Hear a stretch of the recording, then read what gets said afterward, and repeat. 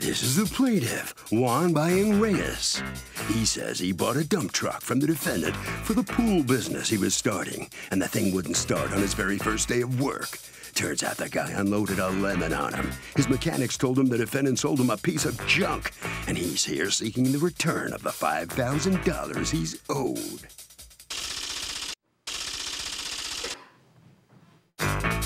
This is the defendant, Frank. He says he went above and beyond for the plaintiff, fixed the truck for free once, and now the guy thinks he's gonna fix it for him every time it breaks down. He's a family-run business that takes care of its customers, but there's no warranty on this truck, and he isn't obliged to fix it every time it breaks down. He's accused of dumping a bad truck onto a customer. All parties, please use your right hands. Welcome back to the People's Court. Next case on the docket. The plaintiff bought a dump truck from the defendant. It was a piece of junk, but the defendant says there's no warranty, so tough. It's the case of taking a dump. Thank you, Douglas. You're welcome, ma'am. Juan Reyes, you are suing Frank. Okay, you've asked not to mention your last name. Correct. Or the name of the auto repair shop, but you're suing Frank's Auto Repair Shop. You're the owner? All right. For $5,000, you say you're out actually more than that because according to you, they sold you a lemon. Tell me what happened. I was looking for buy a dump truck because I was going to start a small business. What kind of business? Swimming pool business. Okay. Okay, so I was looking for, equipment to start up the business. So I was looking around everywhere, and I ended up, going with him. So he got a dump truck for sale, so it was like $8,000. So I was like, all right. I went to see him. I called him up. He said the truck was great. I went and drove it. But when, I drove it just around the corner for like, very short period of time. And he said, it's good. So I give him a... What'd your mechanic say? Well, I didn't bring any mechanic. I just went... Okay. by myself. Right. And he said that any issues with the truck, he will fix it, anything. Ever, forever? Well, some type of warranty, because I had... Well, what is the warranty? 30-day warranty. Okay, so you have a 30-day warranty. Yeah. Okay. Okay, a so... 30-day warranty on what? Is it in writing? It is. It's basically on New York state law as well. Okay, can I see the warranty? Sure. So I know what's warranted and what is not? Thank you.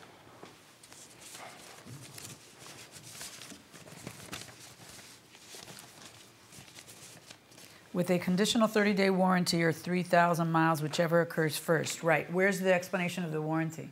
I don't have one with me. Okay, did you give him one? Well, with that being said, we would have covered within that period of time essentially any repair. Any repair? We try to do the right thing. Well, that's more than what New York state law requires, right?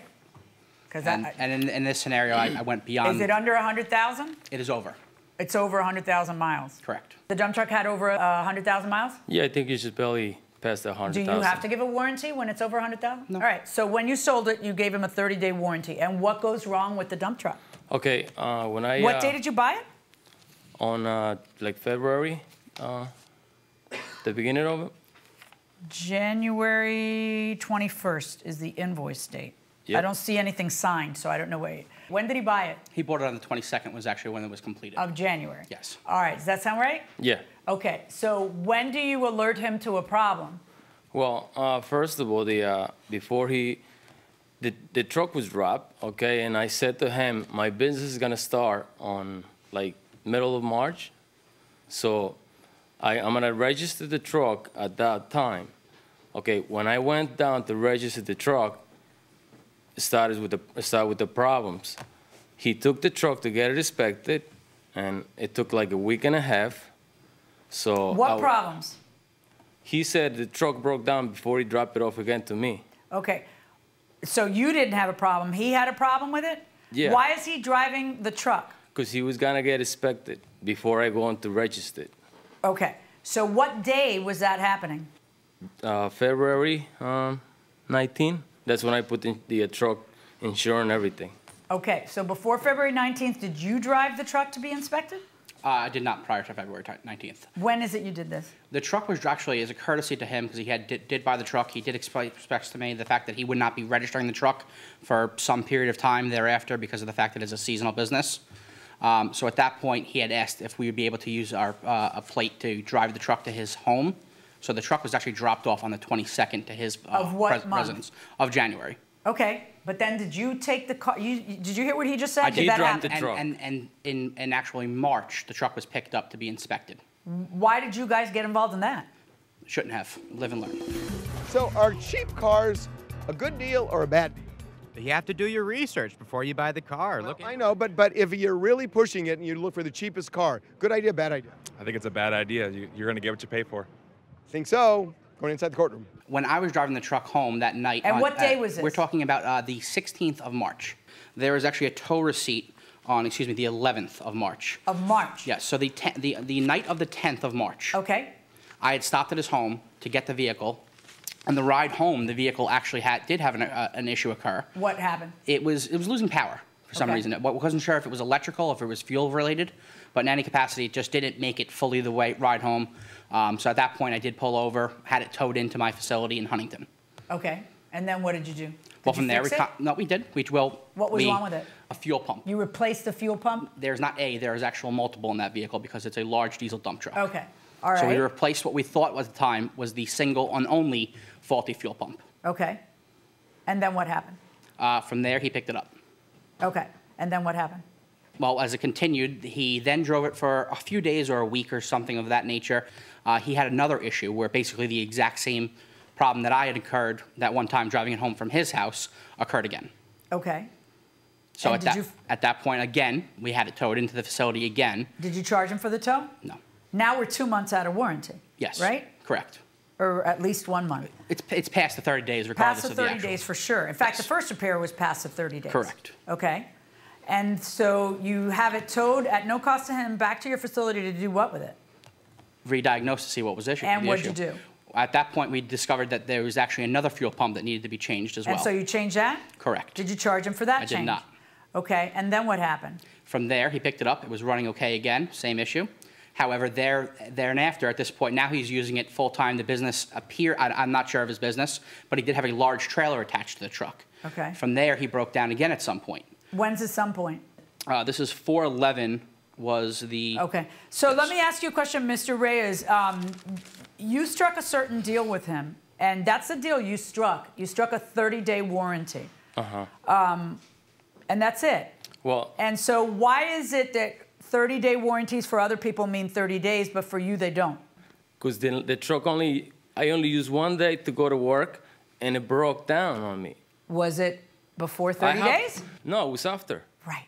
So then you're outside of the warranty. Okay, but like I said, It could be only the biggest truck- piece of garbage on the planet, but see, you think that that means that I am going to interfere. When people sell used cars, stuff happens. So if your contract that was good enough for you was, I'm going to get a truck for $8,200 and it's just going to have a 30-day warranty, that's your contract. I didn't do your contract, you did it. Now, as it turns out, you weren't able to use this truck and you ended up having to buy another truck, right? Of course. Right. Next time, get especially if it's a commercial vehicle of this size, why wouldn't you get a mechanic to look at it? I didn't have any friends to go You don't with need me. friends, you need to pay somebody. You Well- you need to shoot the lock off your little wallet. I didn't have any more money. Then Your you didn't have Honor. any more money. Then look at what happens. Lo barato sale caro. Right? The cheap comes out expensive. I know. Okay? You have a 30-day warranty. Your problems happened after the 30 days. End of story. Verdicts for the defendant. Well, the plaintiff learns a tough lesson here in court. A 30-day warranty means 30 days, and that's it, nothing more. What do you think? I think it was not right, the decision, but... Why? 30-day warranty. Yeah, but you're only using 1 day. Doesn't matter. The truck.